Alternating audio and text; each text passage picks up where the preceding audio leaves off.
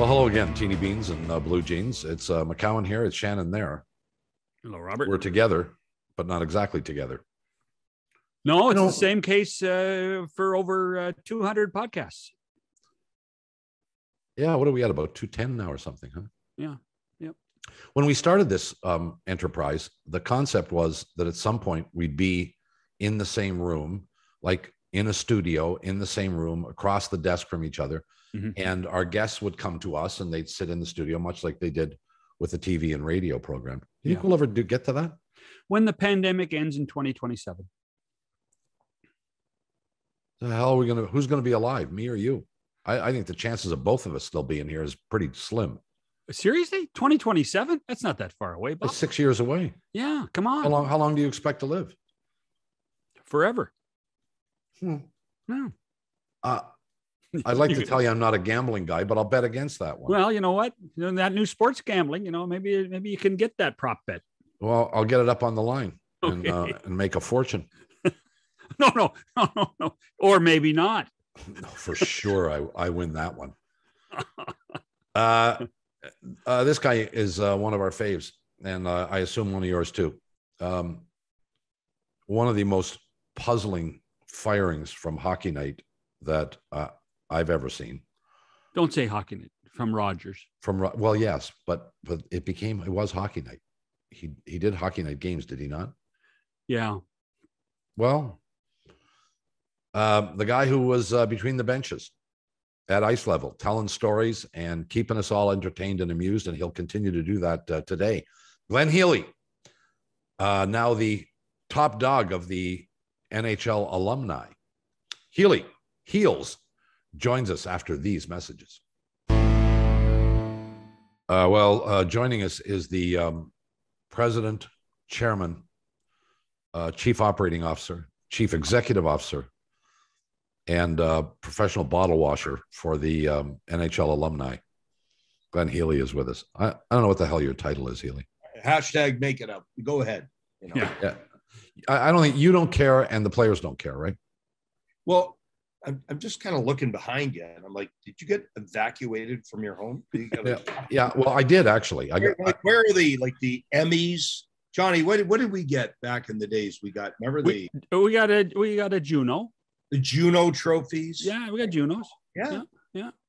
The trophies are all packed. Oh no, I'm sorry, Junos. That's for my music. Geminis. We got Geminis. That's what we got. Geminis. Can I tell you my Gemini story? Yeah, go ahead. So, and again, Bobcat clearly didn't win one because there's none on the shelf. He would have. There's nothing on the damn shelf, Healy, because I'm moving. So, but go ahead, tell your Gemini story. So, I'm up for an award, and I'm going against Ron McLean, and I'm going against Brian Williams and myself, and they put me in the third row, and I'm thinking, winner, chicken dinner. Like, here we go, baby. Like, you don't put guys in the third row who are going to lose, right? No. Yeah, you do. You put them in the third row because it's 6 steps and off you go. No. Just make sure I don't step on my kilt and trip. So as they're announcing the award winner, I look and there's Brian Williams walking up before they've even announced the winner. And the winner is Brian Williams for the Olympics. And I'm like, something's wrong with this picture. No, you know why you're in the third row is because they want to have an easy shot at getting a close-up of the loser as Brian makes his speech.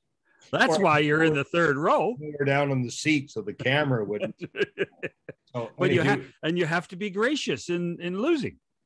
Yeah. And when I was with the Rangers, right? And we won Team of the Year for the ESPYs. Yeah. We were in the second balcony. Yeah. And I can remember sitting with all the team and going, we don't have a friggin' chance of winning. We're in the second balcony. What are they going to wait for us to come down? And sure enough, Team of the Year, the New York Rangers.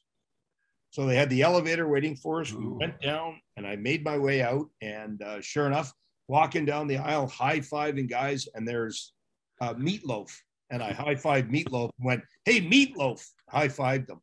He's probably going, who is that fat little goalie that just high-fived me? I don't know. Anyways. Reminds me of a story. So I used to own a restaurant on across from Maple Leaf Gardens called Garduni's. I was there. Anytime. And Meatloaf was performing at Maple Leaf Gardens one night, and the record company booked the entire restaurant for the post-concert show party. And so Dougie Gilmore, who was my partner in the restaurant, he and I go over and we sit and we watch the concert. Oh, just one sec, John. Ding, name drop. Oh yeah, no, we're going to keep track. Ding. Okay, keep going. Well, I'm just trying to give him credit, although it's not due, because he didn't do jack poo for the restaurant. Jack, what? You know what I meant to say. I still haven't got the hang of I can say whatever I want. Yeah, don't.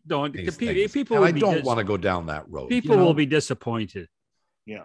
I can swear like a sailor the minute the podcast is over, but we try and keep it. At least one of us can. Family oriented. Anyway, he did. Jack. So we come back from the concert, and of course the place is jammed with all the record company executives and his entourage, and then the background singers come in, and I recognize a few of them, and the band and whoever. And then he comes in, Meatloaf. Ding. And now record company executive standing near me who had introduced himself. And he says, "You want to meet him?" And I said, "Well, yeah, sure." I walk. And he says, "This is meet Bob McCowan." And he was very kind. He reaches out his hand. "What do you call him?" Meatloaf. "Well, no, I called him." But you call him by his first name? Meat. But well, I didn't know. Mr. Loaf. Nice to meet you, Mr. Loaf. I mean, I know he has a name, but neither of you two dum-dums know what it is, do you? No. And neither did I at the time. I'd be a bat out of hell if I could tell you what his name was. Well, so you didn't introduce yourself and you didn't say, "Hi, I'm Meat," did you? No, I walked down the aisle and high-fived him and said, "Meatloaf." Yeah, well, that's okay. But I mean, yeah, and the only way he would have recognized you is if you were, wearing number 30 with your name on your back, right? Maybe not even then. Even if I was like in full adornment, he would not have recognized me. He couldn't care less. Who was the first? One guy who was up front, which was Mark Messier. He knew him. That was it. Yeah. Well, that's not surprising. Yeah. Who was the first goaltender to wear 30? Because for when I was growing up, goaltenders wore number 1. I don't know, but I loved Bruce Campbell. Yeah. Sawchuk wore 30. I loved him. Sawchuk wore 30 in Toronto. Yeah. I looked at the way he played and thought, and then I found out about Bruce Campbell after and went, I love him even more. Yeah. He lived life like boom. He was like Meatloaf. He lived life with full throttle down. But when I went to LA, my very first time that I made the NHL, and I was always number 30. I don't know why, but always 30. And I thought, I'll be number 30 in LA. Wow. Got to tell me that Rogie Vachon was number 30 and his number was retired. And I don't think Rogatien Rosaire Vachon was going to take that number down and give it to Glenn Healy from Pickering, Ontario. Just saying. Thinking out. Highly unlikely. Highly unlikely. And so I was 35 in LA and then kind of made a number changes. I moved on. But, a lot of guys were 1. Johnny Bauer, one of the best ever that ever played. Well, they were all, not a lot of guys. All goaltenders wore number 1 at one point. They never had 2 goals, right? Like they never had 2, but thank God they got backups. But if a backup came in out of the stands, if the goalie got hurt and the backup came in out of the stands, he wore number 1. So you could have a team with 2 or 3 number 1s on it. Well, there was only one number 1, one at a time. Well, there was only 1 at a time. Yes. Yeah. But I mean, if you go way back, but yes, no, it's there. I still remember the shock when Tony Esposito played for Montreal and wore 29, and I was in shock. and then Dryden wore 29 a couple of years later. That there was 1 in 30. How do goalies not wear 1 or 30? And this guy's wearing 29. So do you know who the first goalie was to wear 30? No, I'm waiting with John. Do you know? No, but if you go, you'd be able to figure it out if you go through the lineage of when they went to 2 goaltenders. And so what was that? The early 60s, late 50s. I remember Dennis DeJordy in Chicago. Those types of guys. Hank Bassin. There was. I don't know. That's a good question. But the good thing is that we do have enough hockey nerds that will watch this, that we will get a text message or a Twitter feed or something. Have to wait. We won't have to wait. Somebody will pop it up and say, "Hey, you don't know anybody. You don't know anything." I'm Googling it right now.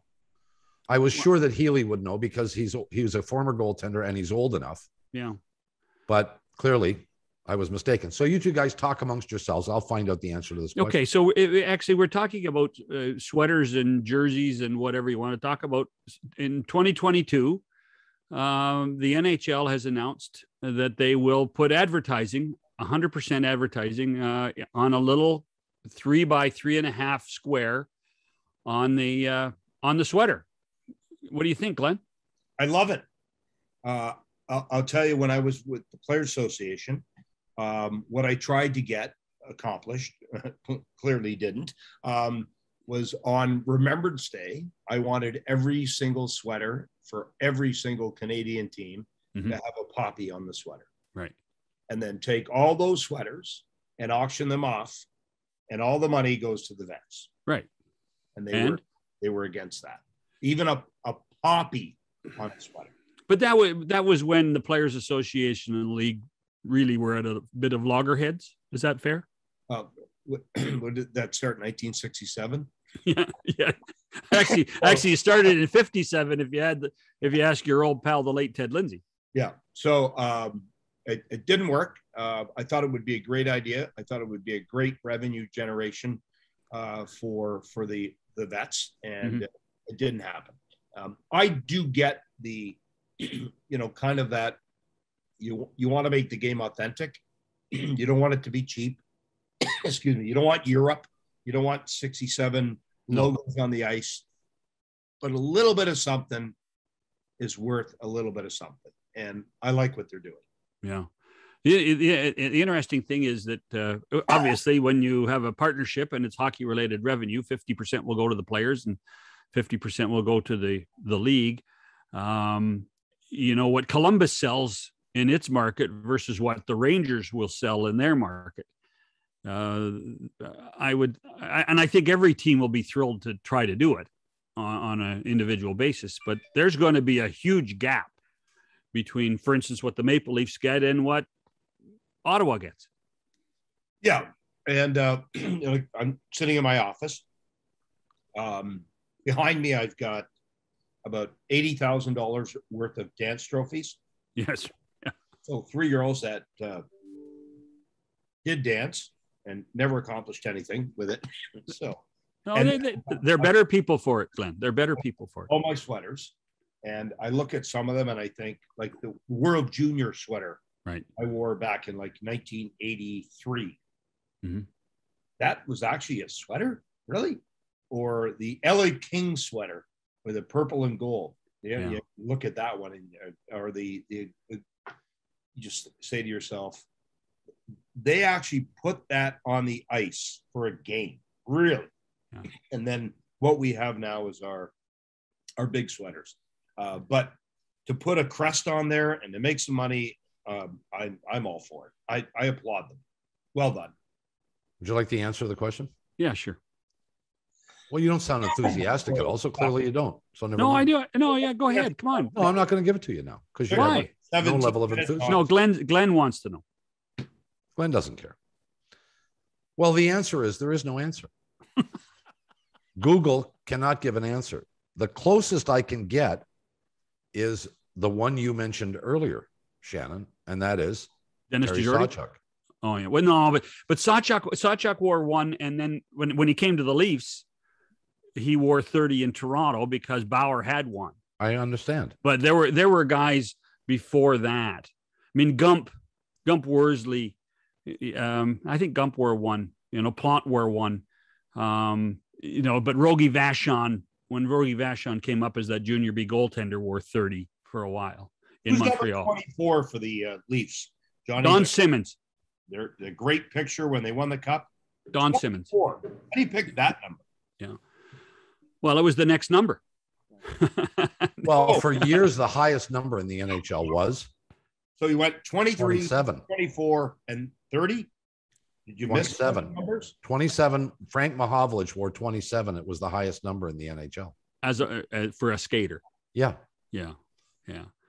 And of course, the famous lore is that numbers always indicated whether you got an upper berth or a lower berth on the train from Toronto to Chicago, right? Or Montreal to New York. That was always the storyline with how important numbers were. Yeah. I'll just give you a little heads up, Johnny. If you wore 99, yeah, you got whatever berth you wanted. Okay. Just yeah, you got your own car. Forget berth. Hey, speaking of that, have you talked to Wayne since he's going to become a broadcast icon? Yeah, I am. Are you consulting? Well, I got fired, so clearly don't follow my act. Anyone else get fired on this show? Shut up, Healy. I would say this. No other sport has the greatness of what he could bring to this. Not basketball, not baseball. I look at what they did with the Field of Dreams and was just loving every bit of that. And so for Wayne to come down and make a difference for our sport in the U.S., because that's where he's going to be, TNT, I think it's great for our game. And I was there when he came to LA. I know. You skated and stood beside him. That's as close as you got to him. And it was just when they went over the number of awards that he had, and the most goals, most games, most this, most that, and the crowd just got louder and louder. And he came out and he stood beside me, and I had none of those. Fantastic. He changed the game on the U.S. side. Anaheim came, Florida came, Tampa. Did they win anything? Yeah, they might have won something. They came. Dallas. It totally changed our game. And I hope he does the same thing from a broadcast standpoint, because he's that good and that knowledgeable. Oh, yeah. The one thing I'll say about Wade, he could tell you back in 1982 in the second period what shots on goal were when him and Yari Curry scored a goal. And how he scored the goal and who he passed to and who was on the ice. His mind is that great. So I'll give TNT full credit. They've got a keeper there for sure. Well, far be it from me to interject an opinion here, but you won't find a nicer guy, in my opinion, than Wayne. He's always been just a nice guy, humble. Never known him to talk much about himself. Just portrays himself in the right way, and he's always been very kind to me for no particular reason, clearly. But what I question is his willingness to be honest about what he sees. And I don't have the answer to that question. I'll be very interested, because I think that's what makes either your level of a willingness to be honest about what you see, or your personality. And as much as I like Wayne, he's a pleasant guy, but does he have the kind of personality? Well, he doesn't have your personality, Healy. He isn't a funny guy. He won't tell you jokes and make you laugh and that kind of stuff. Bob. He can. Well, we're going to see whether he does on TV, because John, you know as well as anybody, maybe better than anybody, that there are plenty of guys who, once that light goes on, once that camera starts shining on you, you can't just turn that on. You got to be committed to doing that. Yeah.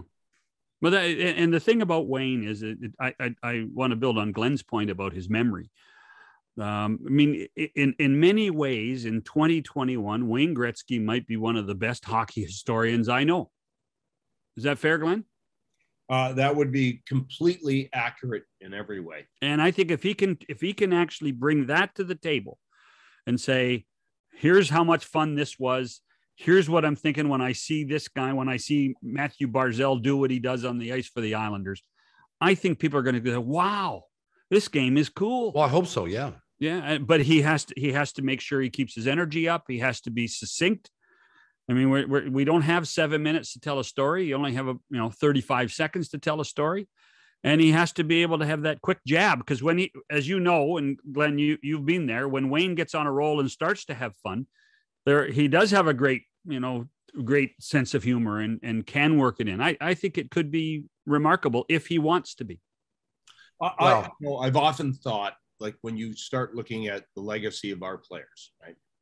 I'd love to know what Paul Coffey thinks of a defenseman for the Oilers. Yeah. I'd love to know what Bobby Orr thinks of a defenseman for the Boston Bruins. I'd love to know what Wayne Gretzky thinks of a current player like a Connor McDavid. And it doesn't have to be negative. It can be positive. It can be, but it's going to be something that we've not heard. Hey, we could bring Pat Flatley on all day long and listen to that Irish gibberish and get nothing out of it. Corey Flats, I love you to death. But when you start talking about that ilk of player, or a Mario Lemieux, right? What it's like that first year to play in the league and what it was like for him. Yeah. When they speak and when they walk in a room, there's a presence. There's an aura, God, yeah.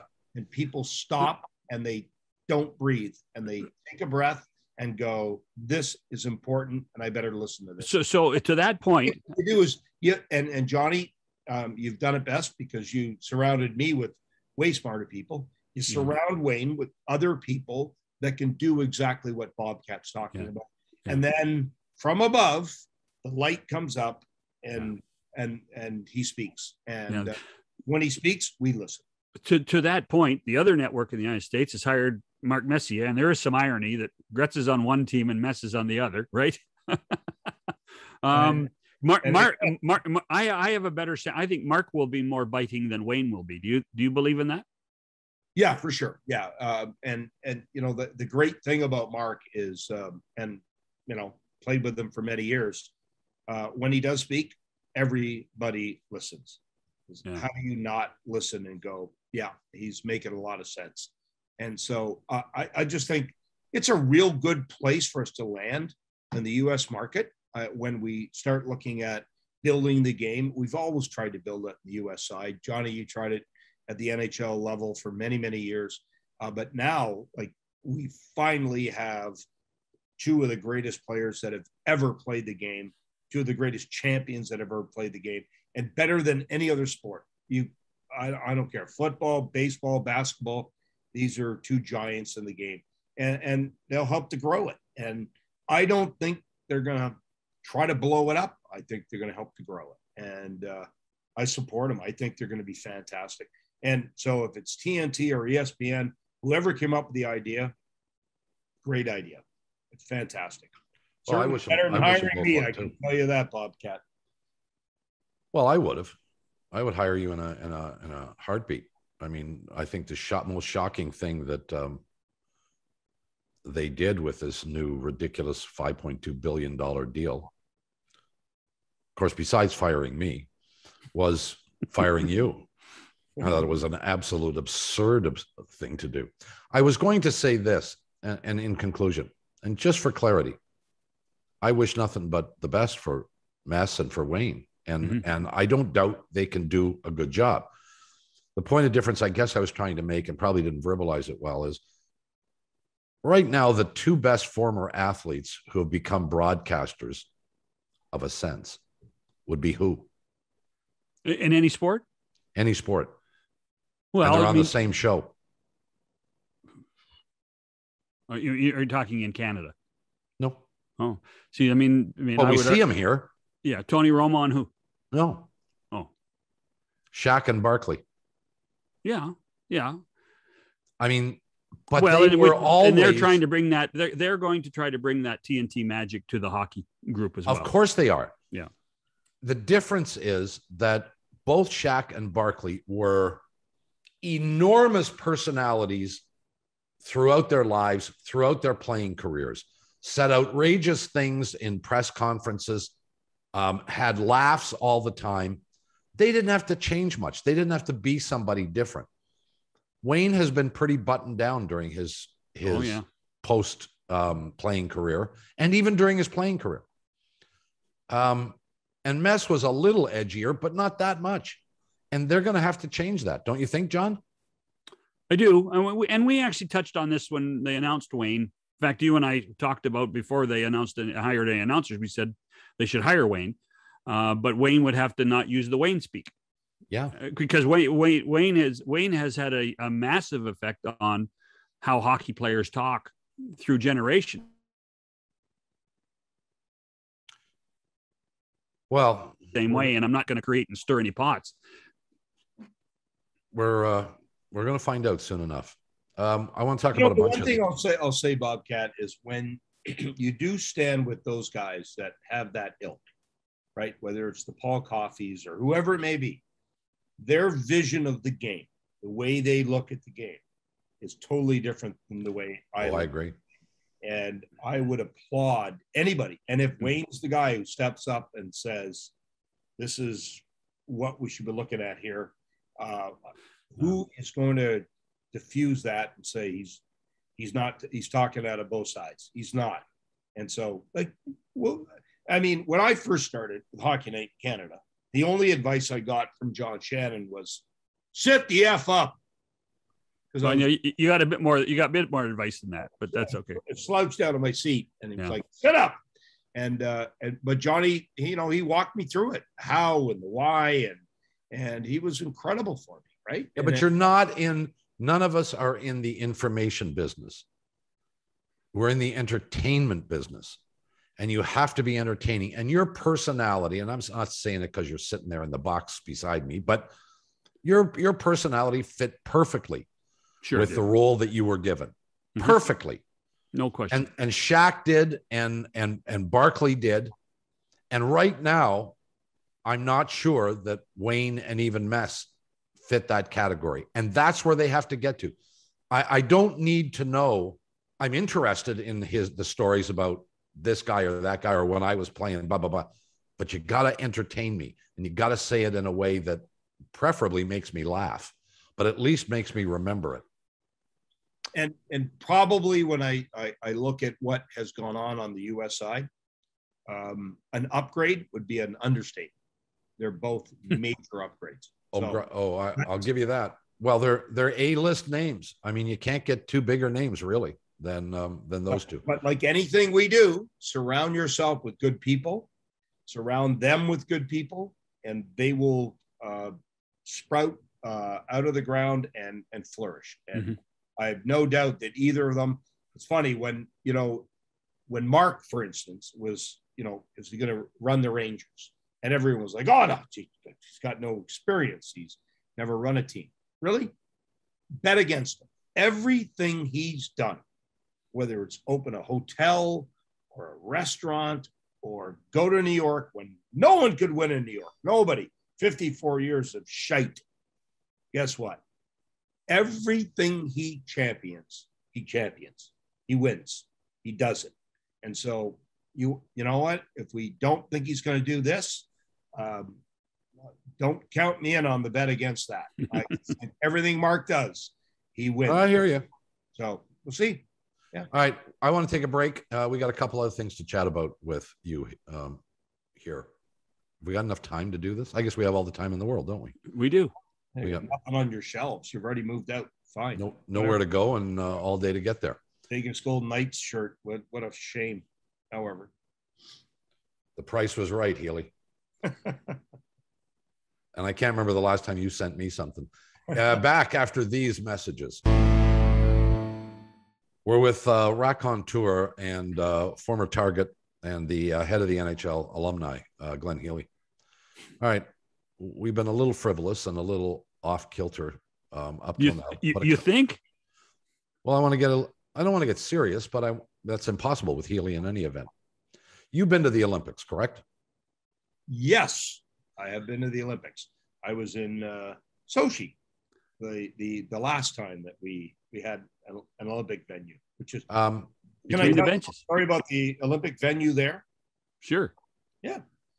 Oh, we fly across the continent, whatever it took, get to my room, and have a shower, right? I mean, to get freshened up. Here we go. I'm about to go out and enjoy the pigeon fromage that Russia provides. And so as I jump in the shower head comes off. Hits me in the head. I'm like, okay, got a problem here. I don't have a toilet seat on my toilet. I have a bed that's about the size of this computer I'm looking at. And I call downstairs and the guy comes up and he looks at the shower. Yep. Okay. Yep. Got that. Looks at the toilet seat. Yep. 22 days. He said, I'll be back in 5 minutes. He never came back for 22 days. So I showered with a hose. I didn't have a toilet seat. And the bar, which we drank in every night. I'm shocked. He never left the bar. Igor was in the bar every night. And if he was asleep, you just reached over and you grabbed the beer and you opened it up and left some money. That was the Sochi Olympics, a amusement park that was never opened because they didn't get it ready in time. Dogs that chased you around, shower that was like a hose, and a toilet without a toilet seat. And I still look at that and say that was the time of my life. I was going to say, just to have a good time. And we would walk in. So you had to wear a bib to go from the area to between the benches. And so another announcer for NBC, short, bald, glasses, figure out who it is. He refused to wear the bib. So day one, I refused to wear the bib. I was like, nope, not wearing the bib. Forget it. And this poor guy who stood there all day long from the KGB, day number two, you know what? I should wear a bib. And I came around the corner and I had the bib on. I went, ta-da! And that guy, every single day, sent me soup, a sweater, shirt, a pin. And the guy from NBC with the funny glasses and the bald head never did it, never got anything. So that was my Olympic experience. And it was fantastic. Okay. So would you recommend to your former NHLPA brethren to go to Beijing? Yes, go. Yeah. Your windows, you look at a Connor McDavid. What's he ever played for in that country's uniform? World Juniors. No, great. Well, you did too. You did too. Sweater here. Let me go get it. No. Like honestly, like to play like we saw with Lemieux and like we saw with Gretzky and like Howard Chuck. Like, man, that was special. What we saw in the Olympics when, you had Bob Cole, Joe Sakic, like lovely. Those moments were resplendent, right? Yep. Or I love Bob when we were in Nagano and he said, well, we've got 5 minutes of you know what, and then 5 more minutes of you know what, and then you know what. And I'm thinking, I don't know what he's talking about. Again, the call. And so for me, for these guys, McDavid, to play for your country, the window is there. I get the COVID thing. I get there's a whole bunch of issues. But to me, I would make it happen because you can't buy those moments. You can't buy Sochi and what I saw in Sochi, and so do it. Well, we know the players want to go. Players always want to go. And this group is no different. It's whether the league is prepared to do a deal. No, but you and their inclination. I don't think we had Gary on. Long ago. I don't think their inclination is. Gary basically said, "We don't care. The players want to go. We'll see if we can help them out." They made a commitment. They made a commitment. A binding commitment in extending the CBA. to say, yeah, we'll go to Beijing, but it has to be, and this is where, I mean, I know, Glenn, you know Gary well too, but it has to be perfect for Gary to say, yes, we're going. Yeah. I mean, I would imagine all of it is embraced around COVID insurance. Yeah. Whether there's any long haul issues with players. And that, I mean, that's something very, if anybody you can bring on your show can come up with that answer, please, they're way smarter than me. Mm-hmm. So I would say that that's probably the big issue. But for the most part, like McDavid wants to play for his country, wants to play in the big stage.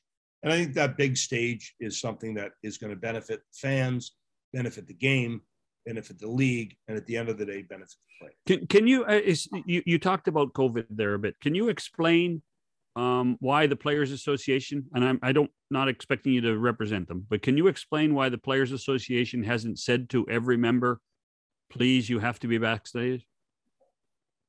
Well,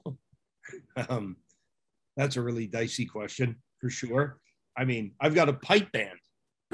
I can't say to the guys in our pipe band, everyone's got to be vaccinated. So why not? Yeah, you can. Well, yeah. I mean, the other members can probably stand up and go, yeah, you don't get vaccinated, you're out. Well, you could have a plebiscite, you could have a vote. Yeah. So you're starting to see some of the stories now where, okay, if there's no vaccination, well, then guess what? You might lose some salary. Right. Other sports have talked about losing salary for an entire team, losing games. Right. NFL, that's what the NFL's doing. Yeah. So that battle will be is beginning now. Like, I'm starting to read the rhetoric. I mean, me personally, I want to protect everybody I'm around. And if I can get 2 jabs and protect everyone around, I'm going to do it. You and me both. That's my own opinion. But months ago, but I can't speak for guys that have different opinions. I can definitely disagree with them. I can't speak for them. And if I'm the Players Association, I would want what is best for the wealth and the health of every single player that plays in an NHL uniform. And if that means vaccination, which clearly the science table tells me it is, get it done. Another topic. He was the coach of the New York Rangers when they won the Stanley Cup. When you all won the Stanley Cup. Mike Keenan has a book coming out. We know lots. For those that are listening, Healy is crossing himself at this moment. Look, I always got along great with Mike, and you know, he used to come on periodically on the show, and you know, between gigs, he would go and do TV every once in a while. So I had him on both when he was coaching and when he was broadcasting. I always got along with him fine, but I know he had his tenure in any place was brief because he wore out his welcome in a big hurry. What do you expect out of this book? Or do you expect anything? I'm hoping you'd come clean with it all. That would be fantastic, right? Because that maniacal mind that he had and some of the things he did, whether it was putting Derek Smith and Pete Zezel and Tocchet into the furnace room in Philadelphia in the Spectrum there, yeah.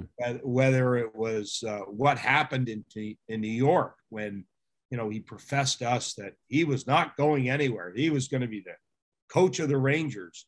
And then when they did an investigation, we lost like 3 draft picks and 4 players because he had already negotiated a deal and we hadn't even finished our Stanley Cup playoff run. You know, I'm hoping it's an honest tell-all book. I'm hoping it's not a, you know, kind of a fiction series that some of the players have written. See Spot run, see Jack fall, see, like, bring it and tell the truth as to, you know, what you were thinking, the way you were thinking. And if he does that, it's a must read because there is nobody like Mike. Nobody. And, you know, hey, I played underneath him for a year. I was a 15-year-old kid in Pickering. He would go to the Peterborough Heat, and he told me that I would never amount to anything. And as a 16, 15-year-old kid, I was devastated. And I couldn't wait for him to make the NHL. And when he walked by the room in LA with the Philadelphia Flyers, I was the first guy to go up and shake his hand and go, "Can't believe you made it. Here you go. I was going to amount to nothing. You finally made it. Here we go." Did you sit on a desk beside him at TSN? No, never No? there. Okay. But you know what? When you're not playing for Mike, you like Mike. He's a great guy. Yeah. You know, that's why Bobcat likes him. But go put skates on, sit in a locker room, and have him sit, and he would sit there with his hands, and he would just work his hair the whole day, and then boom, launch it like 17 players. So Bobcat, yes, as long as you're not wearing skates and a uniform, you're fine. I get it. Yeah, but you know, to this, I've heard the stories a million times, Healy. You know, I would say Mike helped us to win a cup, and I appreciate that. And it's certainly a memory I would never ever want to leave me. And hey, our family name's on the cup, and it stays on there forever. And so Mike had a big part of that. I want to read his book, and I hope it's a real good story, and not like Ty Domi's book, which was a complete fiction fantasy. So, Don't go there. Well, I haven't read Ty's book. I don't dispute what you're saying, but I can give you a long list of books by athletes, great athletes that are just complete fiction. Yeah.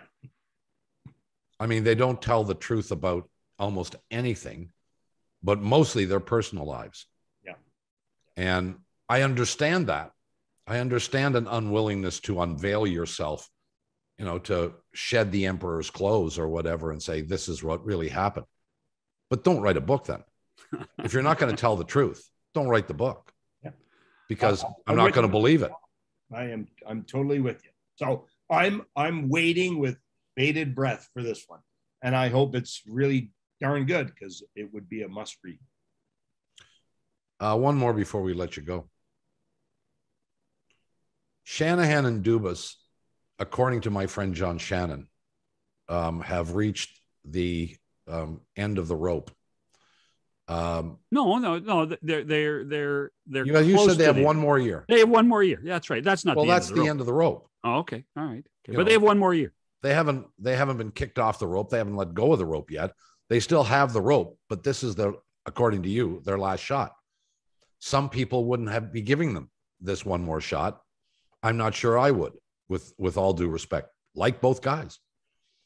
But where have they gotten them? Where do you sit on this, Eels? I mean, you're in the GTA. You watch probably more Toronto Maple Leaf games than anybody else. Would you be giving them another kick at the can? Well, I think it's going to be, this next year moving forward is going to be a very difficult year, because you're not getting a junior B team in every weekend to play. Goodbye to the Canadian division. You got to beat the Washington Capitals, which, hey, they're at the end of their rope too, but they're still darn good. But they've had success. You have the New York, Cup would be a good way to start. New York Islanders, which again are up and coming and really building. You got the Pittsburgh Penguins, which are a team again that have won cups and are still there, right? Teams run by Gino and Sid, but it's still a really good team. And then you got Tampa Bay. So when you start looking at that group of teams, and Florida, who I can't even believe I'm putting them in the equation, but you start playing those teams every second night. And we haven't even mentioned the Rangers. Like that makes for a much different year than you had last year, where it was the year to come out and to make a real splash, because it wasn't that tough a year. And hey, we won a cup in '94, couldn't beat Detroit. for the life of us. Guess what? San Jose did. Oh, they're gone? Wonderful. Couldn't beat Philadelphia. Washington beat them. They're gone? Wonderful. Okay, that's not going to happen next year. You're going to go up against some real good opponents, and that team better be built the right way. And you can blame the cap, you can blame the flat cap, you can blame whatever you want, but you better make sure that you don't have a goalie that get beat by a 57-foot wrist shot from Brendan Gallagher, because that was your season. So don't be first start dodgeball. Make sure that you've got your team built the right way. Are they at the end of the rope? LT is going to make that decision all day long. For me, I think they're built pretty good. I like the way they're built in some ways. Some ways I don't like the way they're built, and I would change it. But no one's asked me for a vote, so I'm on the outside. But I can tell you, next year is going to be a much different year than last year. Last year was a hall pass. This year is not a hall pass. I don't think he answered the question, but. Well, why don't you answer the question? If they don't have a really good year next year and they lose in the first round, they're all done. I don't see any alternative. Yeah. I really don't. I hate to start questions or answers with if, but why don't we see and why don't we the wise words of Glenn Healy. Yeah. I don't like to start sentences with if. Yeah. Get away from the cliff. We know you're not going to jump, but somebody might push you. Yeah. If my aunt had balls, she'd be my uncle. Oh. It is what it is. We will see what happens. Well, okay. Thank you, Bob. That's Bob right there. We will see. Yeah. They should put me back on Sportsnet with that kind of riveting breakdown of the team, right? Why not? You know? Don't go there. Illy vanilly. Just faking it. Here we go. Faking it till I make it. Love it. Yeah, listen to John and I jumping in on that conversation about returns to Sportsnet. Yeah. Yeah, we'll kind of let that one go. All right. I don't know why your background is fuzzy. Oh, because he made this design. He's got the designer. Susie put it up there, and he was tired of having all the trophies glowing, you know. So now here's the deal. Okay, so I'm working for Hockey Night in Canada, right? I'm gone for what do you send us on the road for, John? 8 weeks? Yeah, 60 days. 10 years, whatever it was. And I came back, and I had a beautiful office overlooking Lake Ontario. A bunch of dead people playing the bagpipes, which I love those pictures. They're now in my office at the Alumni. So they took all those down. They painted the room. They took the lights down, and they moved my desk into the basement, where I can't tell you if it's 5 o'clock in the morning or 5 o'clock at night. And so I am stuck in this basement with $80,000 worth of dance trophies, because that's what we paid to have the girls dance, which was a complete waste of time, with a piano that's not tuned. I can probably give you a couple notes. So you can see it's not tuned. And this is we can't see it all, but go ahead. My new lot in life. No, so we can hear it's not tuned. I preserve the ability to blank myself out so you can't see what I look like in this basement. Okay. It's not finished. And that was the longest freaking answer to a question without giving an answer. No, it's 2 in a row then. There's 2 in a row. The last 2 questions, he won't give an answer. Well, you have the attention span of a gnat. Yeah, that's okay. I love all the trophies behind you too, Bobcat. I mean, at least I've got a couple. Maybe I'll send you this one. You can have this one for... Yeah, another dance trophy. Yeah, I got a couple. I got a couple I'll send you too. Oh, man. Anyways, I've enjoyed it. Well, it makes one of us. You know, we love having you with us, and we thank you very much for your time as always. And you're happy, and I assume healthy. You look healthy. I was going to say you look like you could still play, but you couldn't play that much when you played. So, that's hurtful. Only on the road. He's in the Western Michigan Bronco Hall of Fame. Come on.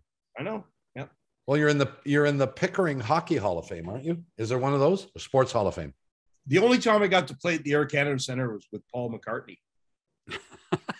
Well, that's if your boss let you go on the trip, right? That was Pat Quinn. He goes, "Yeah, you finally got to play at home, eh?"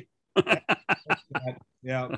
It took Paul McCartney coming in to get me to play at the Air Canada Center. Mulligan Tire, thanks for coming. Anyways. Is that jersey still up in that arena in Pickering? Oh, yeah. Oh, yeah. God. It's never coming down, is it? No. And then the haircut was just amazing. Beautiful. I don't know where my mom got the ruler to cut my hair like straight across, but she clearly had the right ability to cut hair. I don't know about you guys, but I was like 22 years old before I went to an actual hairdresser. It was all done at home. So really? Oh, yeah. Tell you what, there is something to be said for the Scots. Yeah. The Scots are a wee bit cheap on it. No. At home, you call it thrifty. Frugal. Thrifty. Have a bravery moonlicht nicht the nicht. Oh. And we'll see you down the road. We love you, Healy. For very honest, a sunsy face, so chieftain of the pudding race, Bob McCall. Whatever he said. We need closed captions. We need closed captions now. Oh my God. Coming soon. Glenn Healy back after these messages. Well, our thanks, of course, to Glenn Healy for being with us. Is it over? Yeah. No, it's never over with Heels. Oh. Never a dull moment either. You got to notice how political he got the last couple of questions, though. He just, for all those times he always takes a stand. When it comes to the Toronto Maple Leafs, he can't make a stand. I think he likes Larry too much. I really do. I think he likes Larry Tannenbaum that much that he won't hold it against him. No, I know. I mean, but you and I are basically on the same page now. They have one last kick at the can. Well, yeah. Now, I of course, the only point of difference is I like to point out is I'm not sure I would have given them one more chance. Right. But that's okay. They have, and now we have to deal with it. And I wish them well. But there's no evidence to support the theory that the philosophy that Mr. Dubas has used to put this team together, which is going to be more or less the same team as last year, more or less. Well, no, different goalies. Well, Jack Campbell and Peter Mrazek. Well, but Campbell's going to go in as the number one, and he was the number one at the end of last year. Yeah. And he really wasn't. I mean, I know there was a bad one, but he really wasn't the reason why they lost, was he? Oh, no. The power play evaporated, and John Tavares couldn't play. So, well, those are two things I think Kyle Dubas could stand up and properly say, listen, if our power play was better, and if John Tavares hadn't been hurt, 6 minutes into game one, we would probably be looking at the team that went to the Stanley Cup final. Well, if ifs and buts were candies and nuts, we'd all have a Merry Christmas. Yeah. But I mean, you can make excuses and they may be valid, but the fact of the matter is they have not won a playoff round since this regime has been in place. Yeah. And it's not that I don't like them and I don't respect them. I like them both very much, but at some point you got to produce, and this is the puzzling thing. What Dubas is proving to me, at least, is that with all his assets, he's stubborn. He believes so much in what he has done, which I questioned from the beginning, putting all your eggs in the forwards basket instead of making sure your goaltending is strong and you have preferably two really good defensemen, maybe even three. He went the other direction. He said, we're going to outscore them. We're going to outskill them. We're going to out-talent them. It's been fun to watch during the regular season, but torturous during the playoffs. Actually, that's a really good question. Has the game changed differently? Because I think we all thought the game of hockey was going to change at the NHL level. The question becomes, is the game changed differently than Kyle had predicted it would change? Because I don't think it's changed at all. I think it's exactly the same. Well, what it hasn't done is it hasn't gone back to 1985. There's one era in my lifetime where goal scoring went crazy, and it principally happened because of one team, the Edmonton Oilers. But they had Paul Coffey. They did have a defense. And you could argue they had a goaltender. Now, Grant Fuhr, I think, is no, don't get us going on the Grant Fuhr. very overrated, but nonetheless. Not very overrated. Come on. He's hugely overrated. Stop. But the league never went that way. And at the end, it was exactly the same league it's always been. You can be as flashy as you want to be for 82 games or however many they played this year. But when push comes to shove and the playoffs arrive,